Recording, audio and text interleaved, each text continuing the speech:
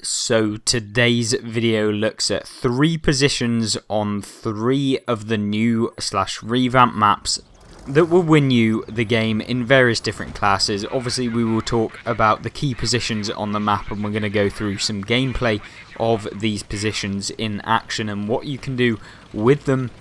Of course, some of the games are slightly different, and when you come into certain games you'll have certain matchups that you want to be able to look at the team list, decide what you're going to do. Are there going to be a lot of TDs, so is your position going to become less effective? Are there lots of artillery? Is your position going to be more effective or less effective? So you have to think about these things in game. Obviously these positions are kind of ones that will allow you to get more damage and assistance, bearing in mind like the kind of game and how the game is actually going. Of course, there is no one position on World of Tanks that will allow you to do superbly. Like, you can't just go into one position with one tank or every single tank in the game and suddenly you become a 70% win rate player. You know, it's never going to happen like that. There is never like that situation within the game. There are positions that are more advantageous that you may be able to increase your win rate from, say, 48% to maybe 52% if you use the positions within each of the different maps for your tank. Doesn't mean that, you know, you're going to have this massive jump in win rate, and so you can't just get better in one kind of way. But this video is focused on the kind of positions that will allow you the best opportunity to have better games and just perform better within the game.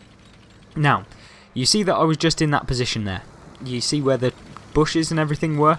You can use that position fantastically to be able to get hold down if you're in tanks like the Super Conqueror. Obviously I'm in an Object 268 version 5, it's not particularly very good getting a hold down. Its turret is absolute paper. But that position offers a lot of protection if you go into that little groove that was previously shown. That allows you to get hold down, and anyone that crests this ridge that I'm coming up to now to crest will basically, on the opposite team, will basically be able to get taken out whenever they play kind of aggressively or if they push. And often you'll find that heavy tanks will move down the B2 and B3 area. If they win that kind of area, that means that you can get shots into them, and it kind of nullifies them advancing down that flank. So it's the left of where I am right now on the map, so it's left of this hill. If they win that kind of flank and they try and flank your teammates that are in this kind of area that I am at from the left hand side, it basically helps with that, and so it's not very easy for them to do that. Now, bit of a weird game in terms of the layout of this one. Their whole team have gone the southern side. The whole team have pretty much gone the southern side, which is very, very weird. It's not a traditional game, I'd say. You know, I don't know. I feel like this game could have been played better by me and my teammates, of course. I think I played a solid round, and I took some advantageous spots. I got a little bit unlucky. I made some bad decisions, but overall, you know, we had a decent game. Now, what am I doing? Well, I am trying to get shots onto all of the people trying to advance up this, like the northern side of the map, up the hill where we are, the Type 5, the Jaegeru, the LT432. Using this hill area is one of the most prominent areas on the map that you need to kind of use, and I feel like it doesn't get enough recognition. You see a lot of tanks actually with gun depression going up the southern side of the map up to K0. That is an absolute waste of a tank with gun depression. You don't want to be doing that. I mean, yes, it can be effective too, but for the most part, if you have good turret armor, you've got good gun depression, this spot is crucial. You can get shots onto the enemy heavies that tend to come this way. Very, very strange game. This isn't a great example of team deployment on this game, and I guess that's because there's a lot of new players that have no idea where they should be going, and hence why we're having games that last about 2 minutes or 3 minutes before the game is pretty much won, and then you've got the minute or two where you just scoop up the last bit of damage on the enemy team. This one, you know, if you take control of this spot, it's super, super useful. You can attack all of the heavies. If you're a fast tank at the beginning of the game, like a light tank, you can get up to this spot You can then basically spot all of the opponents that are going to be crossing up into this area, for the slow lumbering type 5s, you know, all of the slow boys that are deciding that they're going to advance up to the hill, as with most games they do. You can basically spot them for artillery. You can then get assistance damage from the artillery hitting them, and of course you can get shots on them yourself, especially if you remain undetected. So this spot is really crucial for you to be able to just have those games which are kind of perfect, you know. I think with regards to World of Tanks, it is primarily about positioning. If you position yourself in a spot that just isn't quite right for your tank, you're going to end up with a lot of problems as you go throughout the game.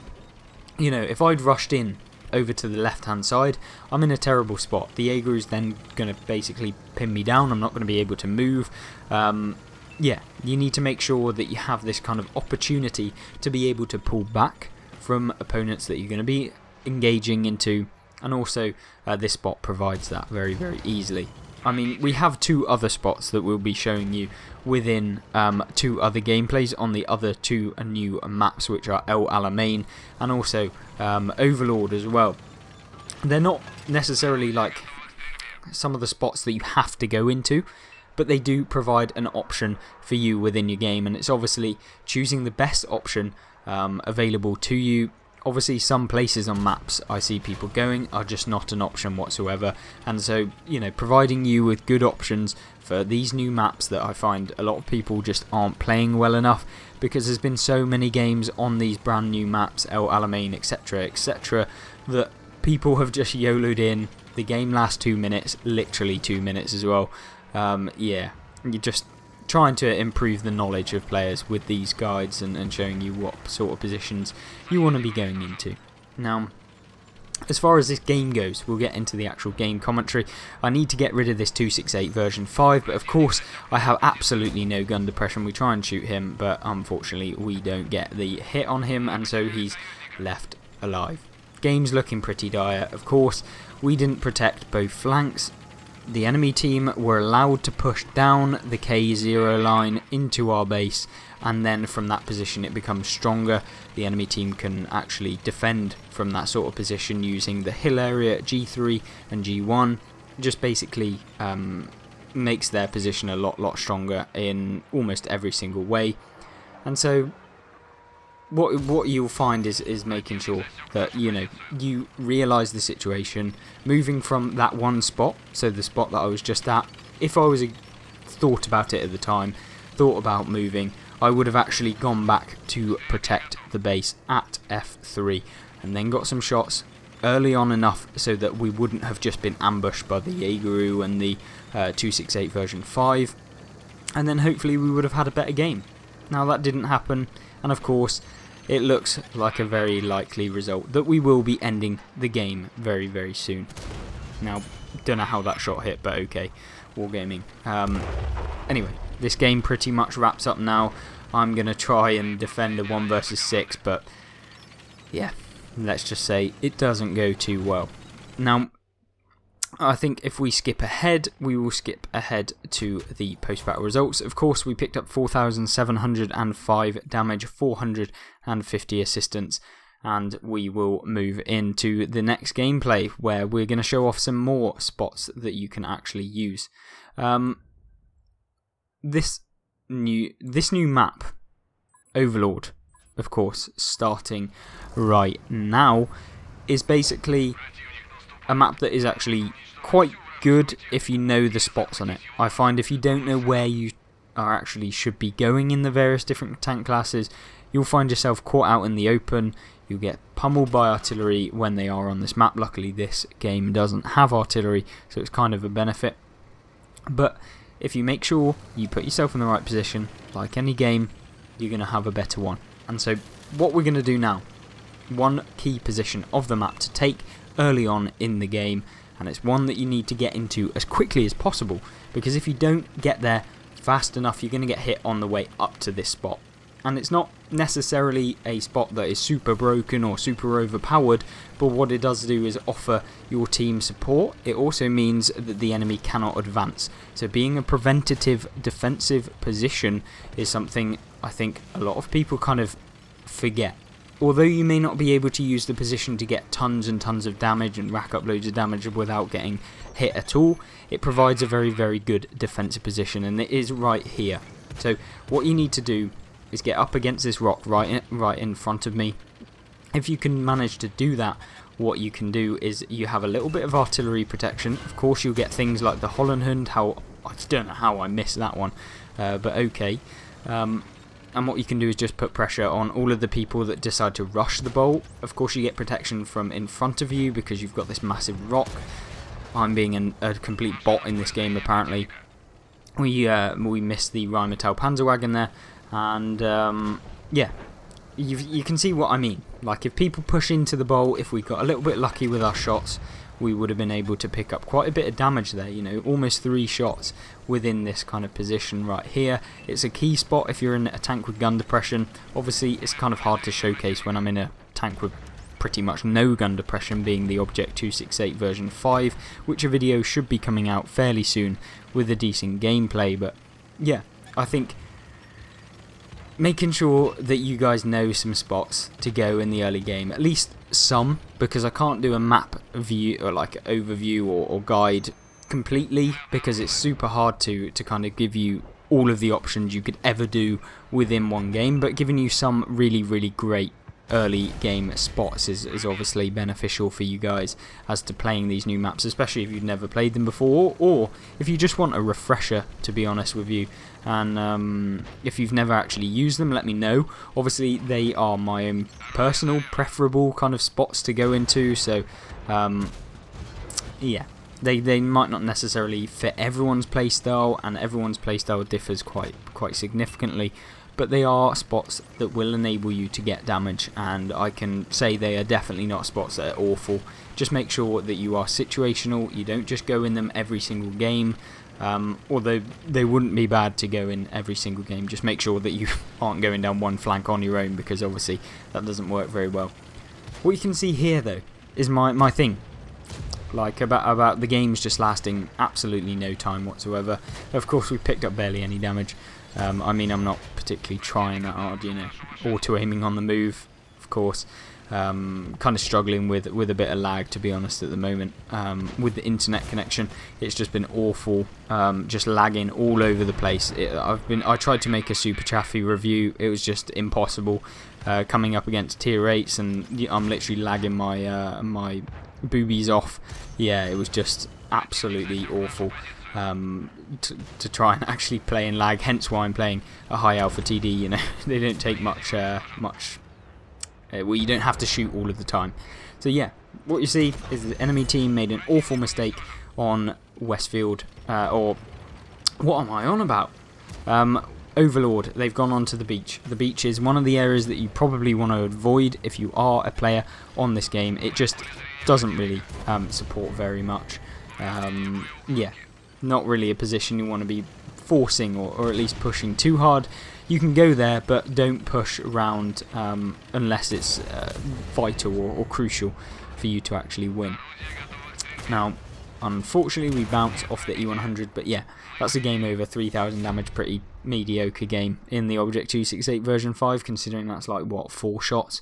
Pretty awful. But yeah, I think it kind of showcased it. Unfortunately, the enemy team, like, just, I don't know what happened, but the game lasted, what, like 4 minutes or something? 4 minutes 33, there you go. These games are just getting shorter and shorter on World of Tanks console, and yeah, I guess this guide is just trying to help you avoid that kind of thing happening. And so our third and final spot in World of Tanks console, in terms of some fantastic positions to take your tank into, is on El Alamein, the third map of these new revamped maps. We haven't got every single one today, unfortunately, because I just didn't get, what's it called? The Ghost Town. I didn't actually manage to get very many Ghost Town games, and certainly not ones that I'd want to put on YouTube because it was just so laggy. I was playing in the Super Chaffee. I think that's about the only games I've actually got. This one was when the internet connection kind of got a little bit better for the period of like maybe 45 minutes or something, so it's kind of luckier that I got a couple of rotations that are good, and of course I'm going away on holiday fairly soon. Now, first position you will see me taking is that position right there. Really good position to take on El Alamein. You can basically get any shots on anyone that's super aggressive at the beginning on that ridge line that I'm moving up to now. Now, if that happens, really great for you, at least as a player, because you can get a shot onto them very easily. They're not going to be able to shoot you, or at least unless they auto-aim you and get super lucky. But, you know, that is World of Tanks console, at least, with the accuracy. World of auto-aims, I should say.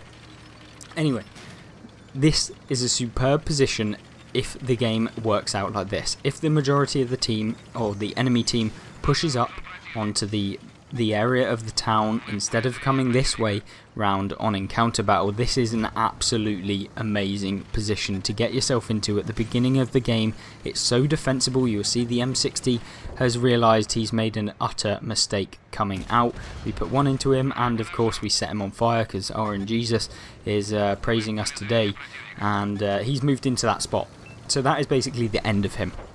We can absolutely counter the M60. There's very little things we can get hit by. Of course, if the enemy team push super aggressively to the cap, they can put some shots onto us, but that very rarely happens, and so we can use this very confidently to be able to put shots into anyone that presses aggressively. Unfortunately, we don't actually manage to get any damage on the T100 LT, because why not? It's absolutely perfectly fine having a tank with tons of tracks that cover the entire side, and when you shoot it, it basically does nothing because it's so small. But moving away from that, what we're trying to do, well, I was trying to get up there. I didn't realise you can't actually get up there in a tank like the 268 version 5, but of course, being an absolute cretin, I'm deciding to try and do it again and use the physics mechanics to kind of wiggle my way up there, but unfortunately I'm going to have to move away with my tail in between my legs around the side and take the L on the amount of time I've just wasted within this game. Of course, moving away from that position, you know, it's not particularly the best game. Picked up 1500 damage. Yeah, pretty terrible, to be honest, within the first couple of minutes. But it kind of shows you, if the enemy team did go that way, which they do, it can be really defensible. And of course, it works on both standard and encounter battles, but you have to be super kind of careful on standard battles, because if you try and be super aggressive to get up into that spot, you have to be in a fast tank, otherwise it just does not work. If you are playing on the standard battle, make sure you think about that. This is encounter, and hence why I could push up that early on into that position, but it is a position that you can use in standard battle. If you wait a little bit and your team starts to win that kind of flank and you're able to get into that position, you can pretty much win that flank from it. It is that good in the game. If you manage to get up there without taking any shots, there you go. The win is yours. T92, loving that, absolutely killing that thing for full health. We absolutely love that. Fantastic. Taking out the artillery.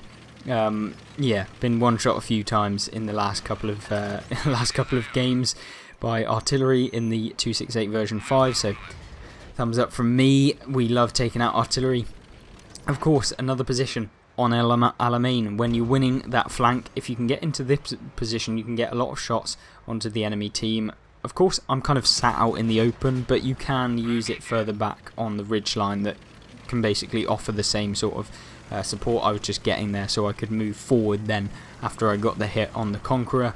Unfortunately, the game, we don't manage to pick up any more damage within this one, but you know, it's a showcase. Shows you a couple of positions that you can use within World of Tanks console to have those better games, and I hope that it kind of actually came across quite well. I've not really done any of these before, so I guess just trying to show you some positions that I'd use personally, give my opinions on them and actually analyse them to show you why I would go into the positions and when.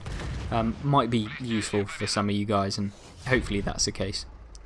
I think that is the rest of this video, I think I want to say a massive thank you to all of the channel members that have gone that extra mile, supported me even further, of course, other than viewing my content, which I greatly appreciate as well. But yeah, thank you very much to all of the channel members, and of course thank you for watching the video, and I hope you did enjoy. If you did, remember you can check out some of the other console guides and gameplay that I've done on the channel. There's loads of them. I'll link a playlist on screen right now, and also at the end of the video you'll be able to just click on it. It should be on screen right now as well. So other than that, I hope you have a great rest of your day, and I hope to see you in the next video. Goodbye.